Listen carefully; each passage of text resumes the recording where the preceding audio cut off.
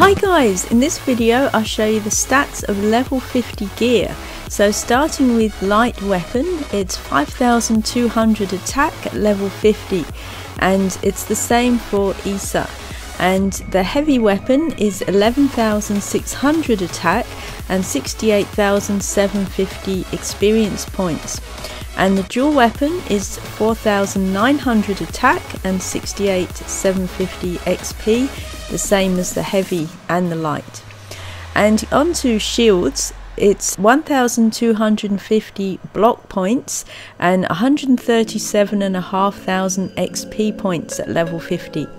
And looking at the helmets, the attack helmet is 2,250 and the magic helmet is 1,800 magic points, and all the helmets have 137,500 XP, and the health helmet has 500 health points for both Siris and Isa, and lastly the shield helmet has 900 block points, again for both Siris and Isa, and all their gear has the same stats.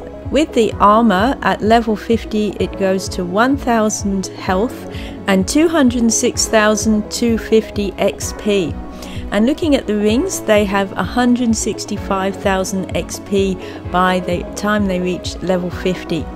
And now the solar trans. So with the light solar trans, it's a 15,600 bonus with 1 gem, and with 2 gems of the same type it's 19,500 bonus added to the attack of the gem. And with heavy it's 34,800 bonus, and with 2 gems of the same type it's a 63,000 attack bonus added to the element attack gem.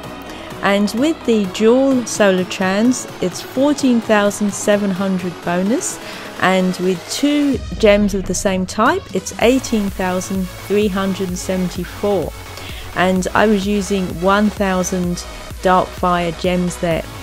And I thought I'd show a fight with level 50 gear, and I've got no other attack gems or dark fire, only Titan break gems. And the Titan was over 4,500 level, and you'll see that I get through him really fast. And check the description under this video on how to upgrade your gear past level 10. Thanks for watching TamL channel, your favourite channel for Infinity Blade. If you enjoyed the video, please like, comment and subscribe, and check out my website and social pages. Thanks, see you next time.